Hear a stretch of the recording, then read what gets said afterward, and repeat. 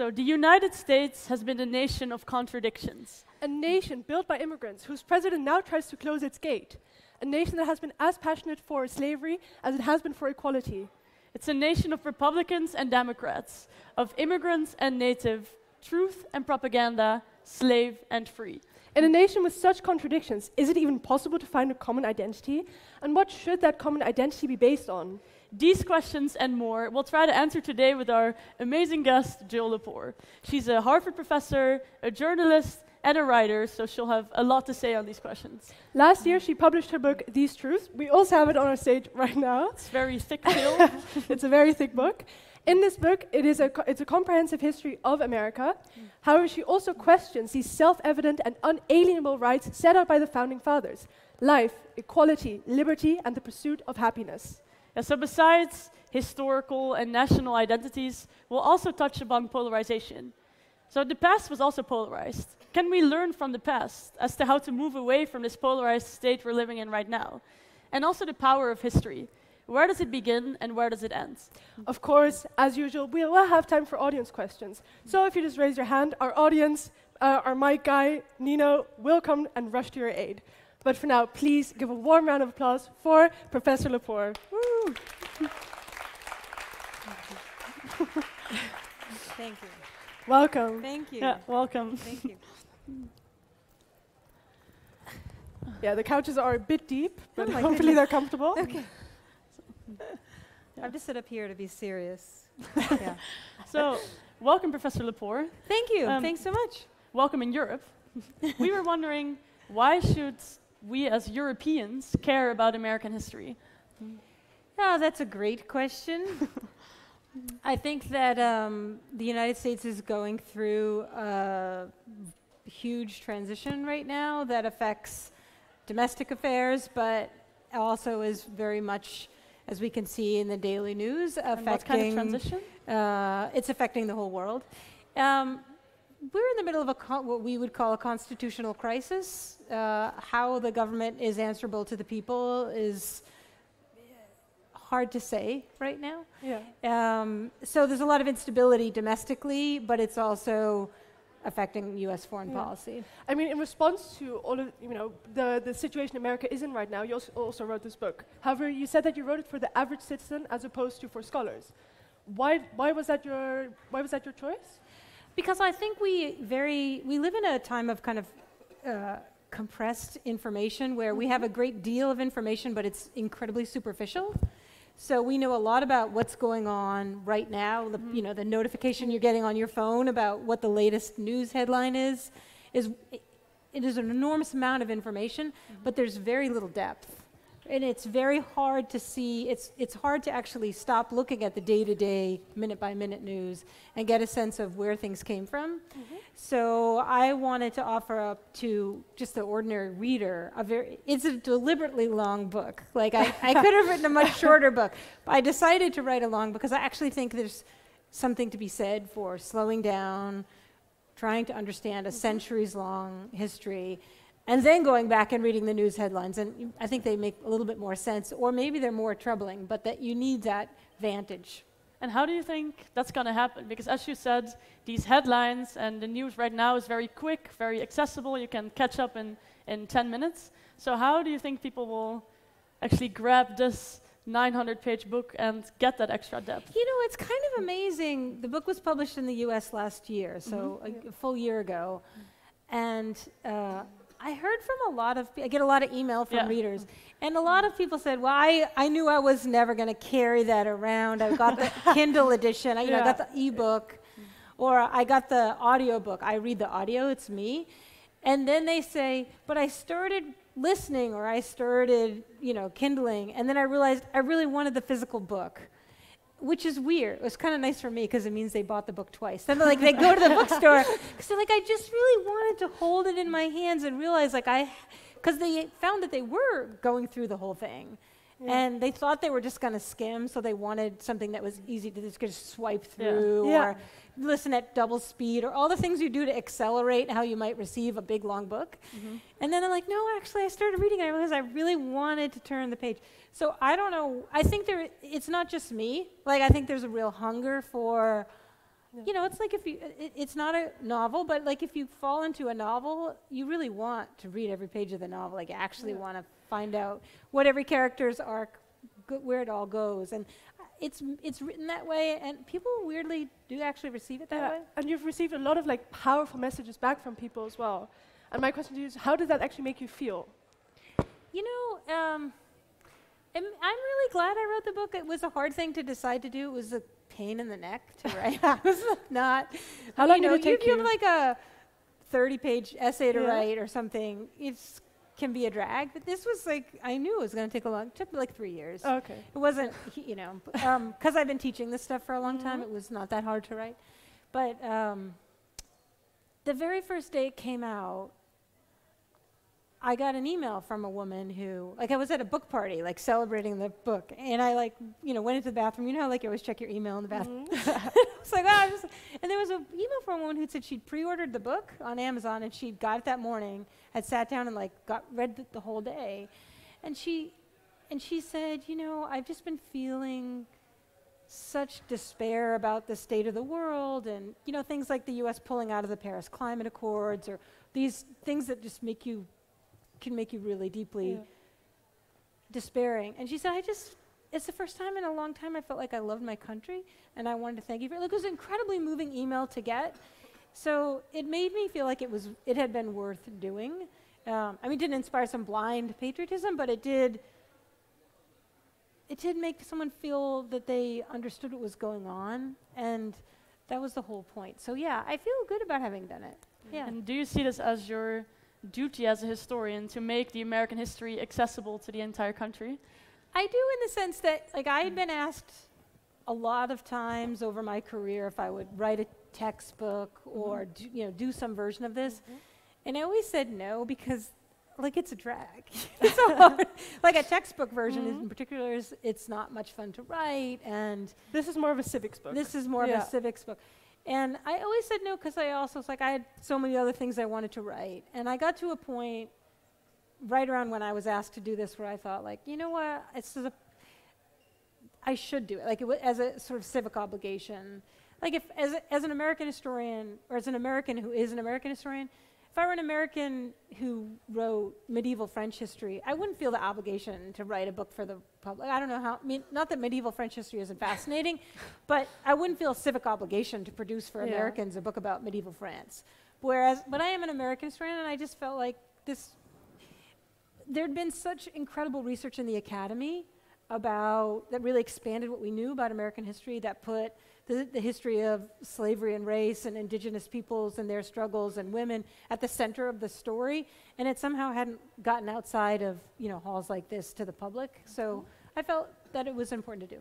Yeah, so you were talking about, for example, women and minorities and how you wanted to add this into your history, but even though this book is pretty thick, of course you cannot put everything of American history into one book. So we were wondering if you could walk us through a bit your decision-making process of deciding what to include and what not to include. Yeah.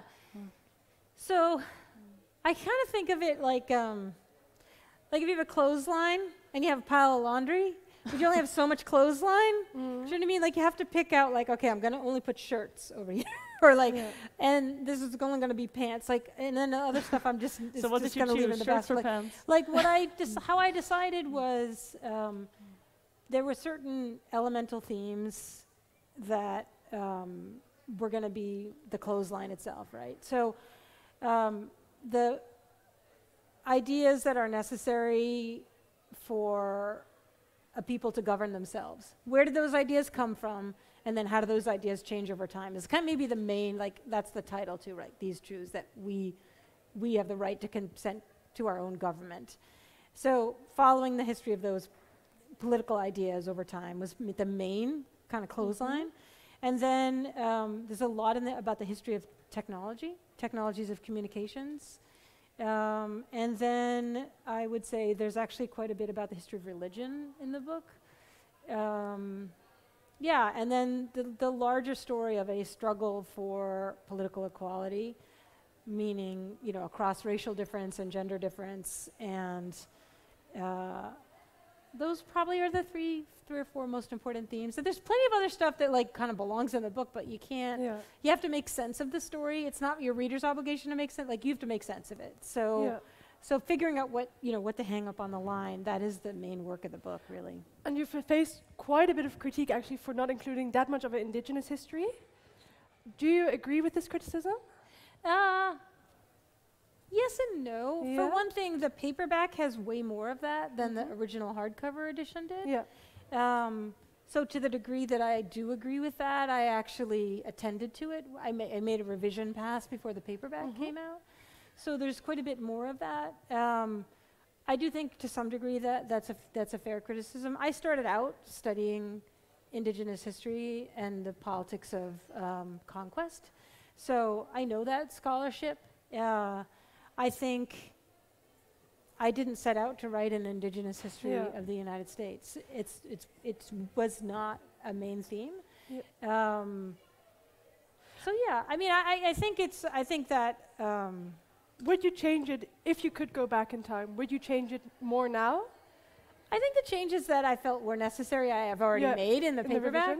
I think I don't read reviews of my own work, so I'm not really, honestly, too familiar with what the criticism is. Just I've kind of heard about it. I think the criticism is that indigenous peoples fall out of the story after about 1890. Yeah. And so what I did in revision for the paperback was spend a lot more time thinking about the struggle for native nationhood over the course of the 20th century and insert, signal moments in the history of that struggle into the revision. So I think that, to me, that was a reasonable criticism, and it's one that I addressed. Okay. I mean, you also wrote Case for the Nation, and in that book, you lay out, you already touched upon this a bit, but you lay out that not writing a national history creates a lot of problems, but not as many problems as writing a national history. Could you explain to us the difference between those problems?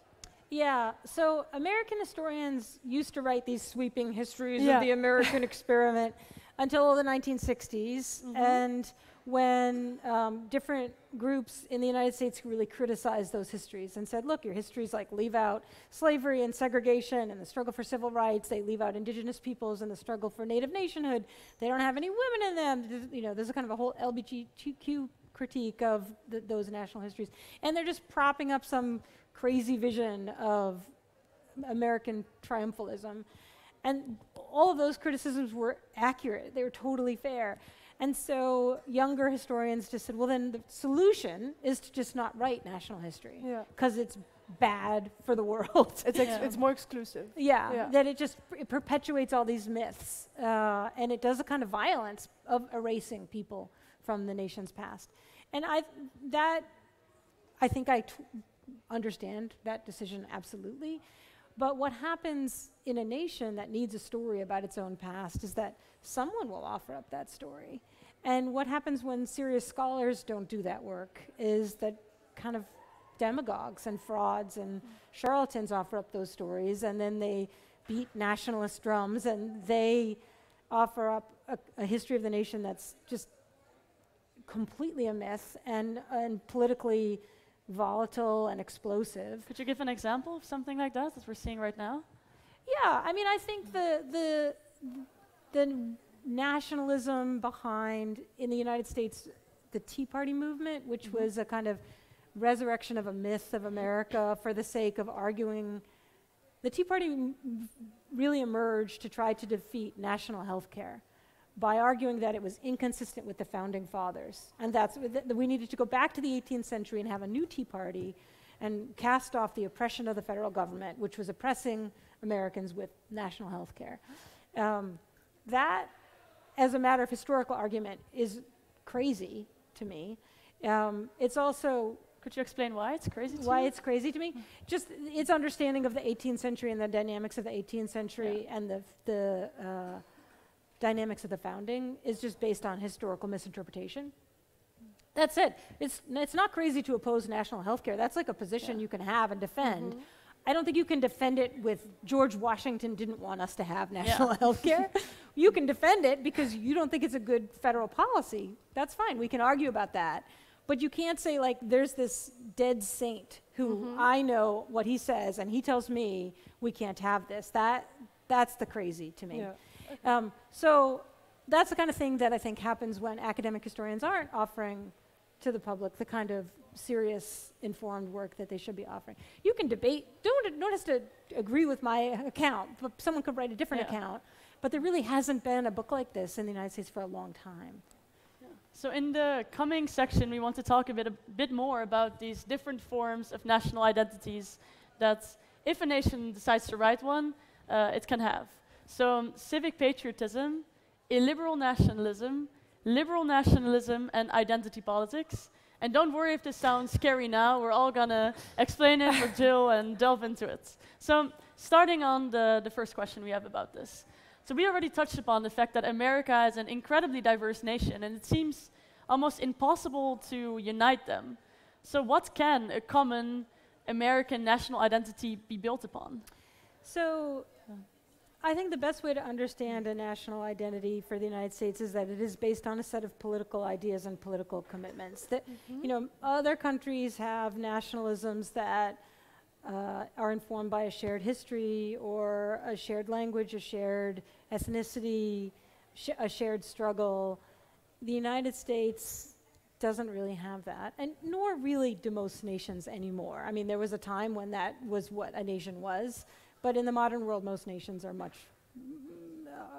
just much more diverse, ethnically, linguistically. So the United States, at its best, has embraced, you know, the idea of political equality as the founding notion of the country, the idea of a liberal democracy, and the idea that anyone who subscribes to that idea can be an American. Like, that's actually why the United States was founded, as a kind of asylum for people who were oppressed in other countries who could come to the United States. So long as they believed in this notion of a liberal democracy, they could be an American. And that's under siege, that idea.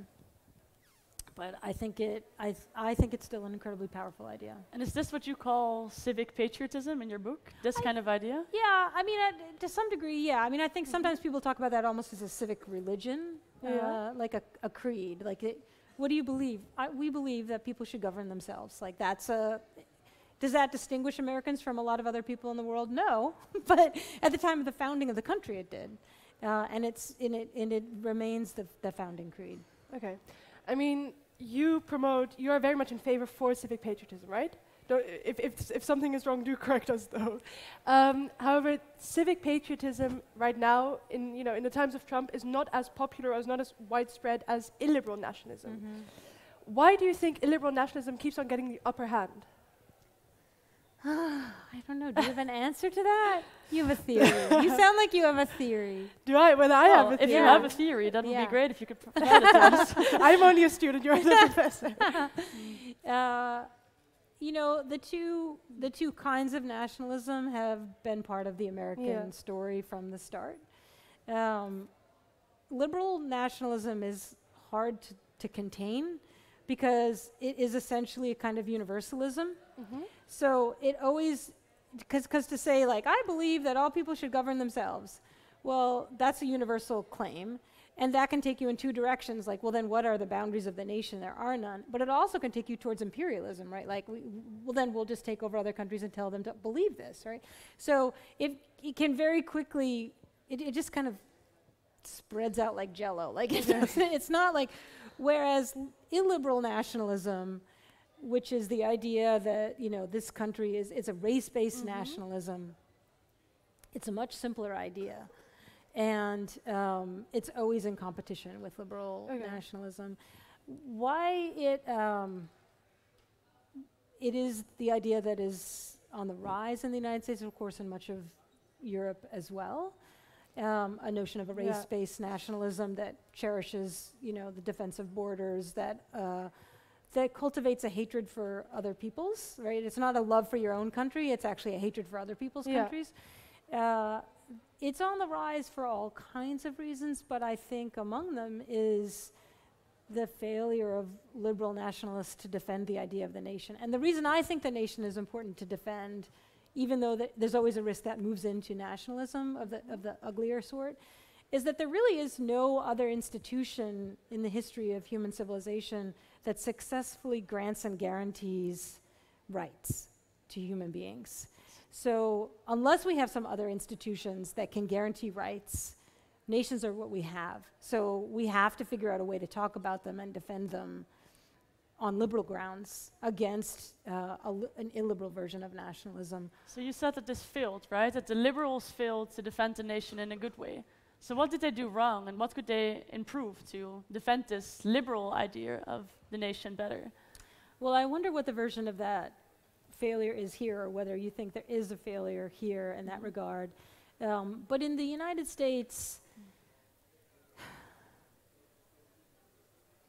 I think that there are a couple of explanations. One is, especially by the 1980s, many liberals came to believe that the nation state was essentially on the wane, that there really wouldn't be nation states going into the 21st century, that we would have, that our global ties, our kind of cosmopolitan global ties would render obsolete fidelity to the nation, that we would have this kind of, UN sort of universal human rights regime, like a version of the dream of the EU, right?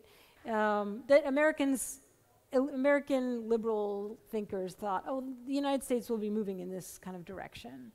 And then, there were a lot of predictions about the end of nationalism in the 80s.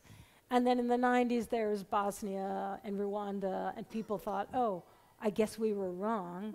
Nationalism isn't dead. Nationalism just keeps, this kind of race-based nationalism, ethnic nationalism, keeps coming back. It keeps coming back. And globalism, this kind of new internationalism, there's a lot of it. That we have global markets, and we have global forms of communication and transportation, and accelerated transportation and communication, huge transformations. But the work of kind of cultivating a liberal idea of the nation, I think it didn't seem necessary to the people who would have done that work for a long time. So it's not that they tried to do it and did it badly, it's that they stopped trying. Okay. I think, let's just to go back to your idea of civic patriotism. Civic patriotism is based on the beliefs of the Founding Fathers. However, do you think that, the Founding Fathers set out for equality, life, liberty, the pursuit of happiness, and but however, America was not equal at its foundings either, and the tensions are still pretty high. Don't you think that this is too idealistic at the moment? Yeah, so I would disagree with how you stated the question. Okay, how would you? I don't like the Founding Fathers. I don't even like the phrase. Like, they're not my Founding Fathers. I don't even get that. Like that, the kind of like filial piety, the kind of worship of these great men of the 18th century. I don't subscribe to that. Okay, it's too saintly. Yeah. I do think that the 18th century ideas of the 18th century Enlightenment remain important, and they are no less important for their many failures, right? That it's actually the long struggle. But still, people are quite passionate about what they have said, and they constantly use the Founding Fathers as this religion, nearly, as you nearly said. Right. So I don't, though. Okay. I don't buy that at all, honestly. I think it's an incredibly narrow understanding of even the 18th century. So, in this book, when I talk about that era, the sort of 1770s and 1780s, I spend a lot of time talking about Benjamin Franklin's sister Jane, or George Washington's liveryman, a man named Harry Washington, who was born in Gambia and who later fled Washington's mansion and became a free man, and ended up going to Canada and then eventually to Africa. Like, I spend a lot of time talking about, or James Madison's former slave, a man named William Gardner. Like, I spent a lot of time talking about people who are not those Founding Fathers, whose lives were made significantly worse in many ways by decisions that these Founding Fathers made. No, I have a much more expansive notion of what it is about that era we should pay attention to. It's in fact trying to dismantle that worship of the Founding Fathers that I think is necessary in order to move forward. There was a great time in 1987 was the 200th anniversary of our Constitution, and there was a whole lot of celebration of it.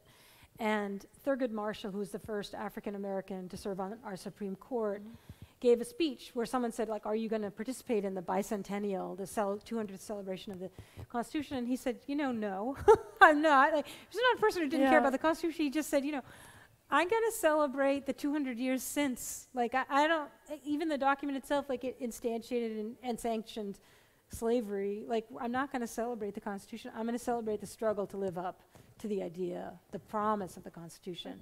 And that's how I feel about it. Just to say it's quite important to study the Constitution and to study the founding moment in American history, but in order to have a kind of critical sense of what its shortcomings were and how those struggles have proceeded in the years since. Okay.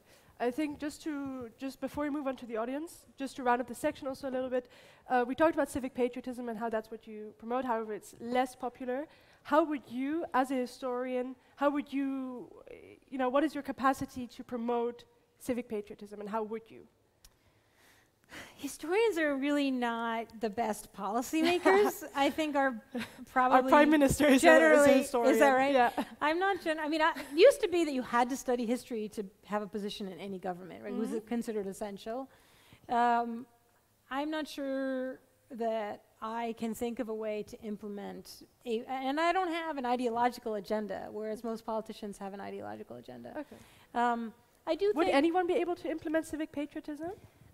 I don't know that it's a thing that you can, it's not some top-down thing. I mean, there's a kind of cultural change that needs to happen in the United States for the nation to survive, really. So, in a form that is recognizable to its own history. I actually think a lot of people would like to see the country have a better sense of itself. But I think that's the kind of thing that has to happen, in public libraries and in schoolrooms and a lot of other places. It's not like some Harvard professor can swan in and say, here's what I think. I don't think that works. Okay. So it's more supporting public education and civics classes and these kind of things that will bring back the love of democracy in America. Not you. There's a national commission working right now on a list of things that need to be done to save American democracy. There are a lot of people out there trying to figure out how to save democracy. And there's a long list of things that are proposed, and some are being implemented. They include things like a national service requirement for young people. Could be military, but more likely civic, teaching positions or working for the government, to build some sense of belonging to the country as a country.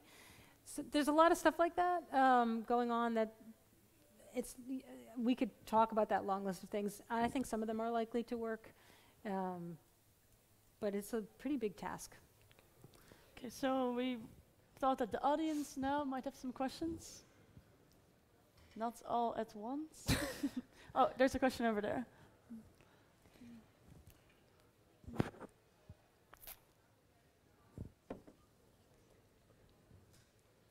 Thank you for coming.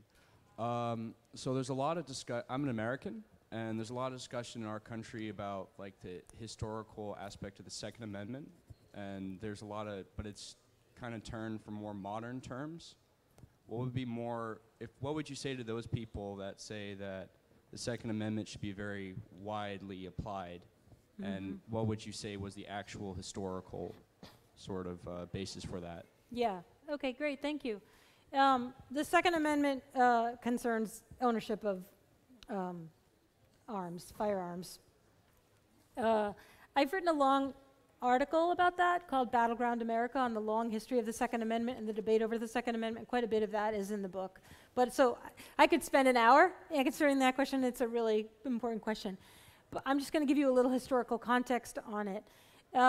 The Second Amendment, until 1965, was known as the Lost Amendment because no one ever quoted it or cited it. It just had no bearing on American political discourse. So the safety regulation of guns has been present throughout American history. In the West, when you think about these Western movies, in the West, if you entered a city in the West, you had to turn in your gun at the sheriff's office to be in town. There's a long history of gun regulation of one kind or another. There's an incredibly, powerful history of gun ownership, private gun ownership, for all kinds of reasons. In the 1930s, the federal government passed its first firearms legislation, because these were all state and municipal laws. In the 1930s, the Federal Firearms Act and the National Firearms Act were passed in 1934 and 1938. They banned, for instance, machine guns. Like if you think of gangsters in the 1930s, machine guns were banned in those forms of legislation.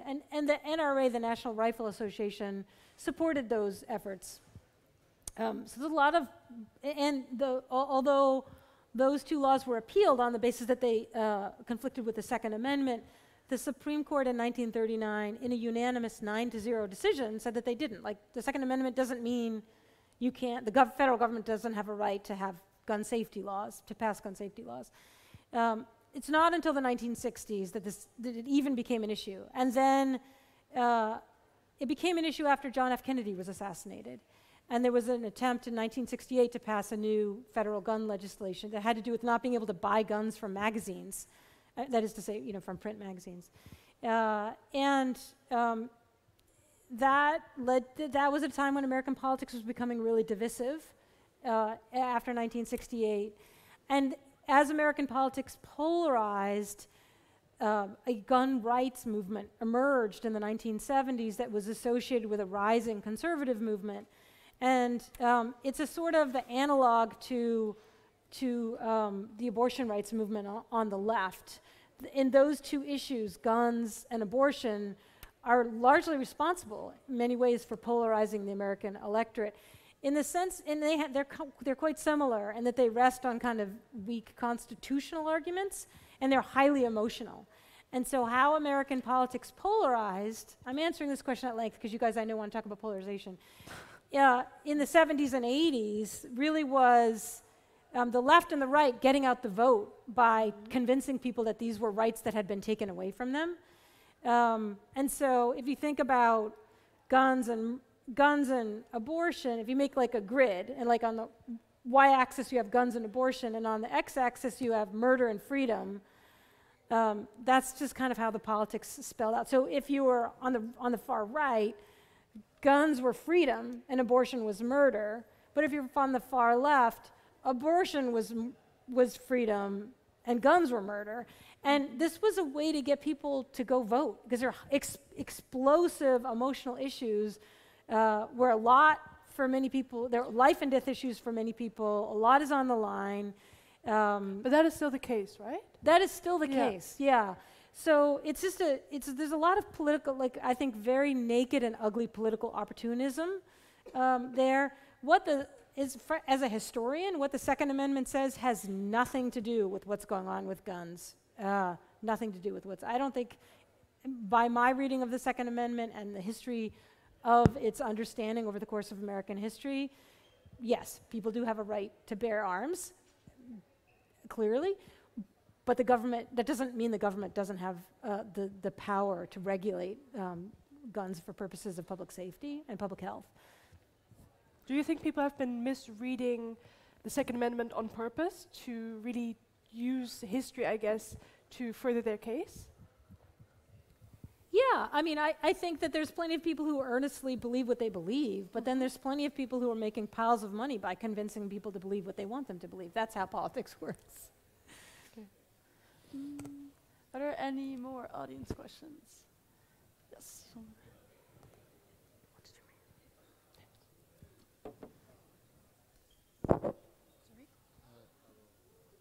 Oh, okay. So I was wondering, you were writing the book and then Trump happened. And to a lot of people, it did feel like that, like Trump just happened. So I'm wondering whether it was the same to you.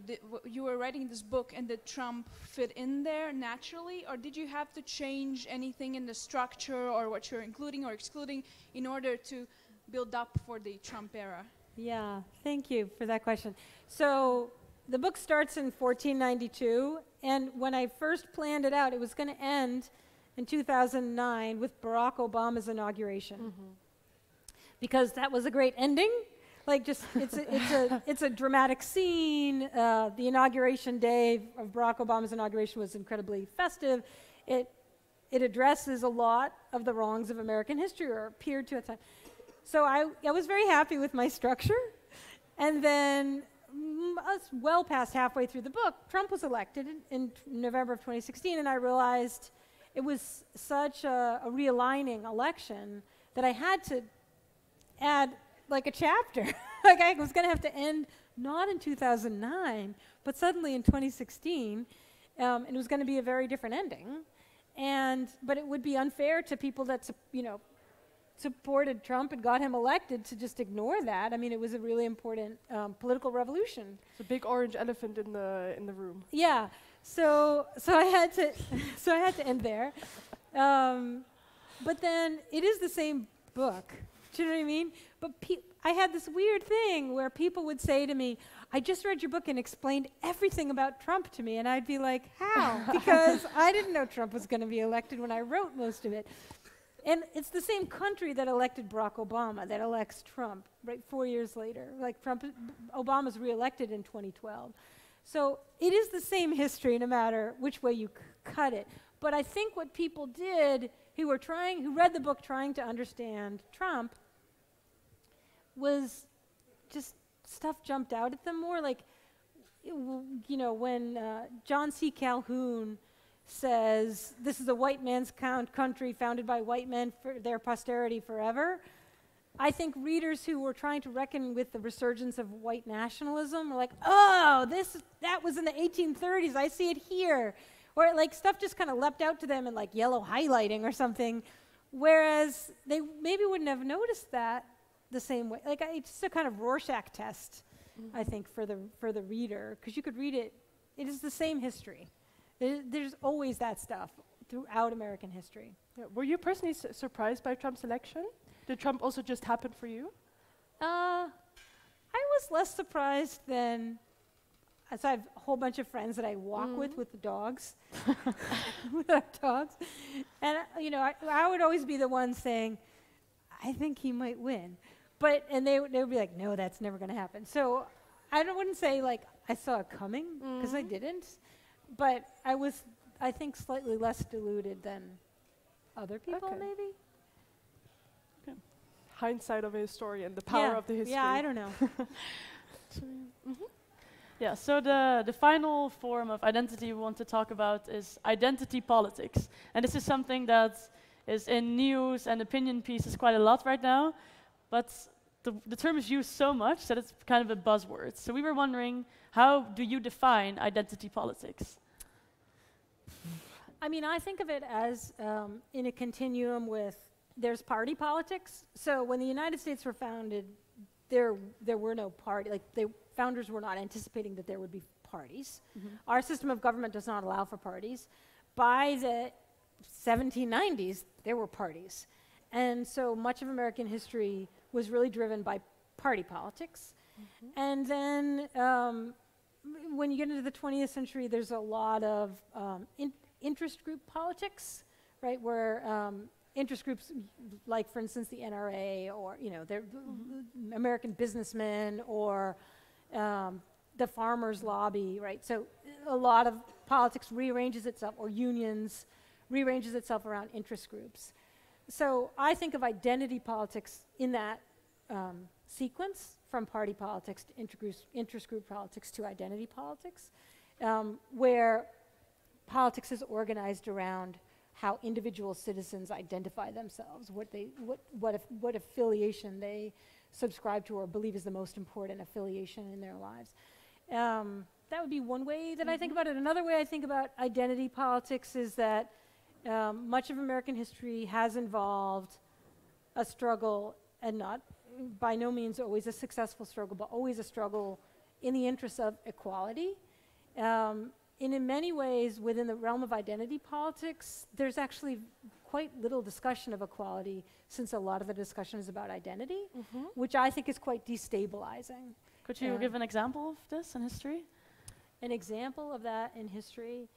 Like how identity politics works, destabilizing instead of working towards equality? Well, I think, to be clear, identity politics has been there all along, in the same way that we still have interest group politics and we still have party group politics.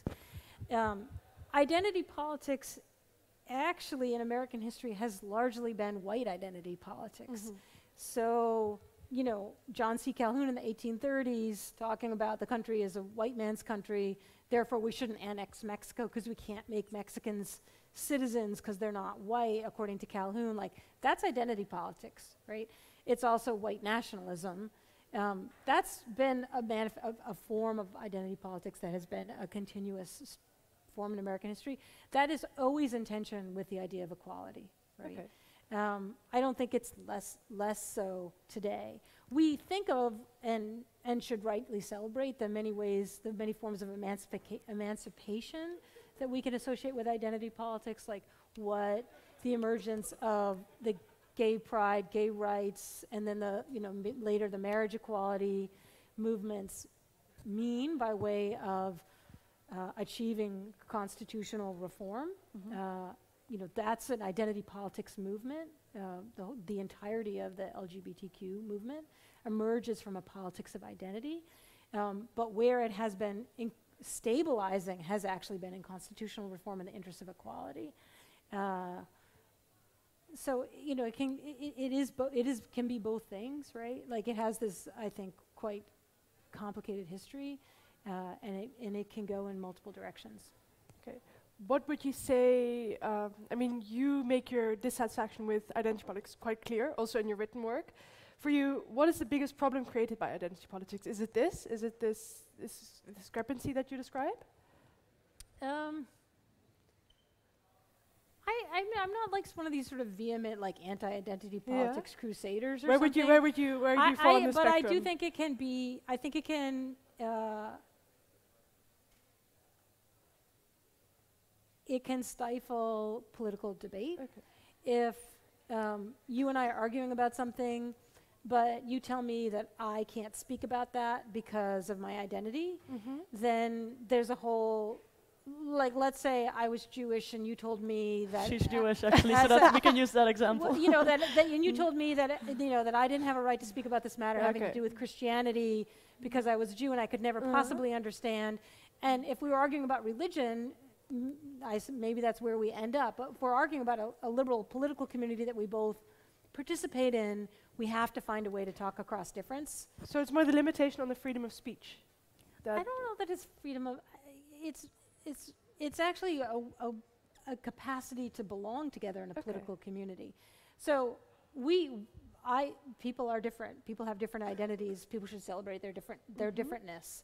But liberalism does actually require us to think about how we can exist together in a political community. So there's nothing wrong with identity politics so long as it is consistent with that idea, if you believe in liberal, and I do kind of believe in the liberal nation state. So it's not necessarily a problem, but it can be a problem. Okay. And have you seen any developments or effects of identity politics on your campus as a professor? I'm on sabbatical, that's why I'm here. But in your previous past, maybe.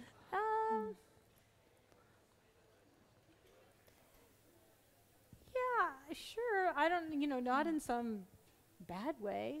Yeah. Okay. Well, then we can also Yeah. just ask another question. A more positive way. Shall we move to? Yeah, I think, I mean, one of the ways that I think maybe identity politics has worked in negative and in a negative way for the field that you are, you know, active in, history, is that people often misuse history. And you already mentioned this, or we touched briefly upon this with the Second Amendment. But could you maybe give another example of where history has been misused to further a certain political agenda? I was really struck as I covered the Tea Party movement for the magazine that I write for, and I spent a lot of time with people who were passionate about that movement, and they were very passionate that they were deeply opposed to national health care, that they thought it was socialism. The next thing you know would be like living in Europe. Like, this was their the worst. This is the worst possible. But they, and again, like, that's a political view. I disagree with it, and I, you know, as a citizen.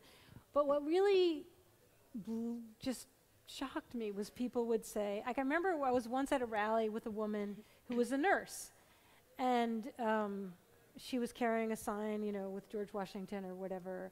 And I said, you know, tell me about your sign. Like, what is it about the 18th century that so draws you in? And she says, well, I know that, you know, these people, all these great men, would be rolling over in their graves if they thought that this country had come to this, that we were requiring people to have to have health insurance.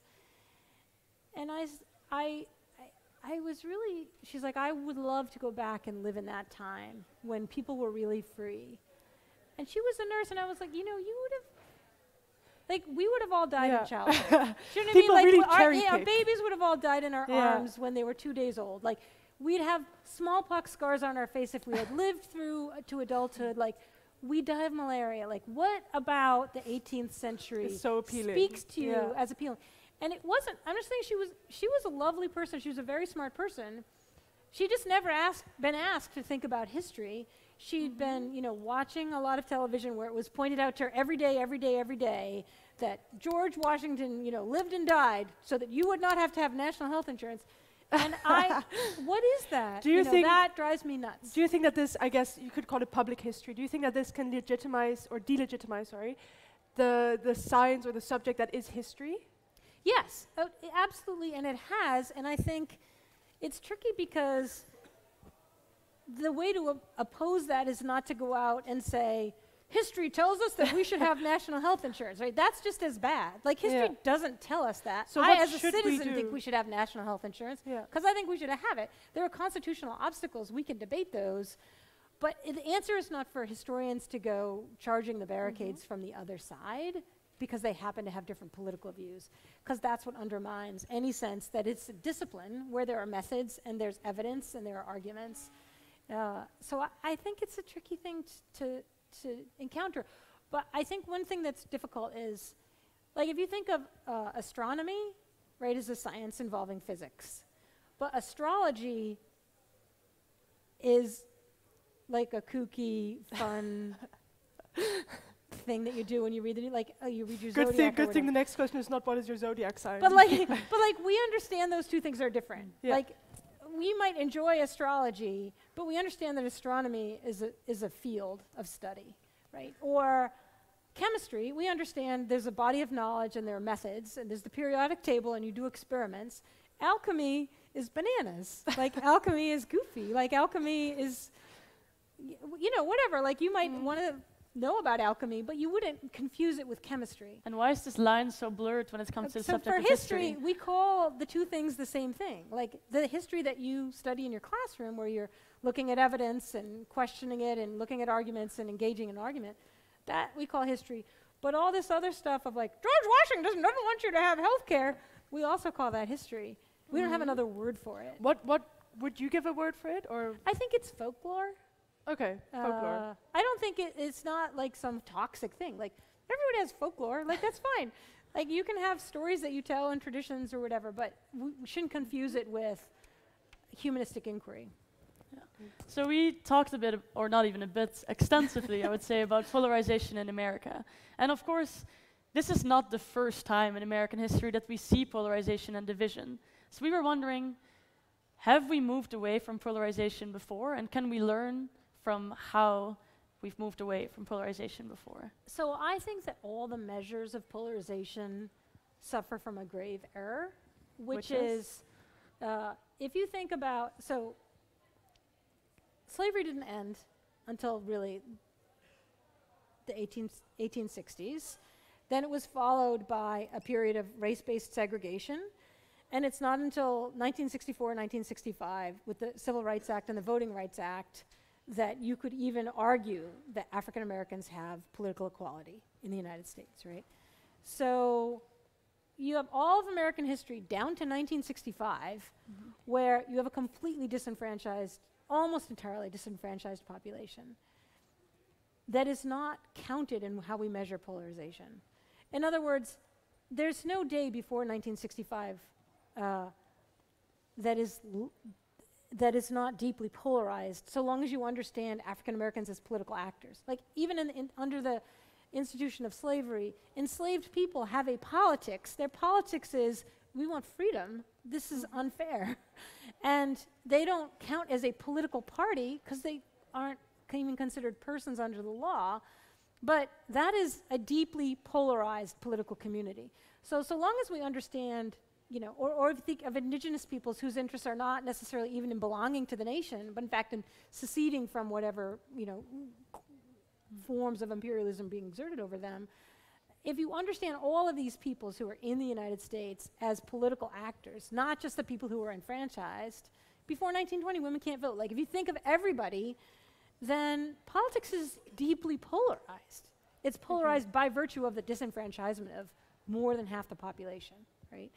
So when we think about polarization in American history, it actually really only begins, our current regime of polarization, around 1965. And polarization has been rising ever since.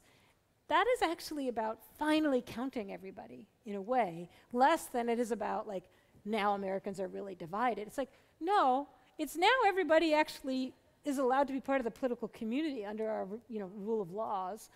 And so it's messy and it's hard. And there are a lot of people trying to make it harder and making money off of making it harder. I just think that correction is really important, because otherwise it looks like, oh, America's really harmonious, and then suddenly polarization. It's like, no, actually, everybody's excluded from the political community until suddenly, like, most people are included. And now, turns out, people really disagree. Yeah. Okay, I think that this is, again, a nice point to move to the audience. Are there any audience questions at this point? There's one over there.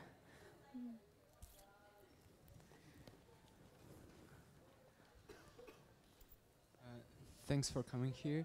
So I have a question about your idea of civic patriotism or liberal nationalism. So in Europe, maybe in the US, I'm not that into the US political life, but we see that different right-wing leaders, right-wing parties like Marine Le Pen, Thierry Baudet here, and other guys like in Hungary, in Poland, they say that actually what we are doing is coming back to the original liberal values of Jean-Jacques Rousseau and other philosophers. What do you think? Can this idea of civic patriotism can actually be a bit dangerous to us nowadays? And how would you comment on it? Yeah, that's a great question. I do think it's a slippery situation. It is the case that illiberal nationalists always make historical arguments, right? It's always a call to a race-based common ancestry. That's what illiberal nationalism is. Like, we are one people because we have the same ancestry, and everybody else around us doesn't belong here. And the way for us to have political stability is to exclude everyone else, right? Even though the last 200 years of European and American history has actually been about making sure to include everyone, not consistently, because there are obviously huge exceptions. So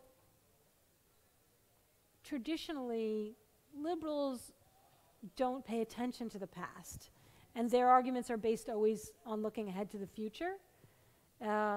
And then conservatives and illiberal nationalists look backward. That's what, to be a conservative is to look backward to tradition, right? Mm-hmm. And to be a certain kind of nationalist is to look to a racial history. I'm just trying to suggest that there is actually, in the American story, an incredibly powerful tradition of liberal nationalism, of liberal thinkers who have said, do you know what? This nation is flawed. It's really flawed. It's been flawed from the start. We're engaging in all kinds of questionable decisions every day. And yet, here is an idea that counts. And here is a constitution that guarantees rights. And here are the methods that we use to extend rights. And here is a tradition that says, you are allowed to disagree with this tradition. And that's the only way forward, in my view. But it does actually require not abdicating the past, but in fact confronting it, and confronting a history of genocide, and confronting a history of enslavement and conquest. In the United States, we don't actually have much of a sense of confronting our own past, right? That Europeans do. You have a sense of confronting atrocity in the recent past of this country. Like we're not too far from the Anne Frank Museum. Like you guys, there's at least a culture around confronting atrocity, reckoning with it, and trying to figure out how to steer a ship forward. That hasn't existed in the United States. Intermittently, it has, for sure. I mean, there have been arguments about that all along. But I do actually think that's an essential part of belonging to a nation. Okay. Are there any more audience questions? See one over there?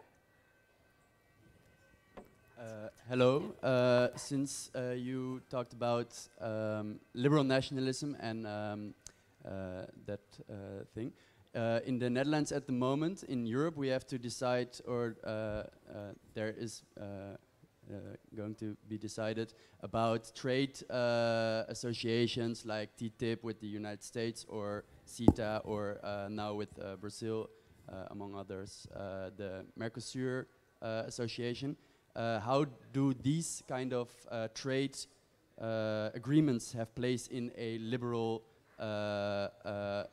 nation, since they, according to our historian prime minister, are liberal, but they also undermine the liberty of nations to do things about animal rights or environmental policy or workers' rights?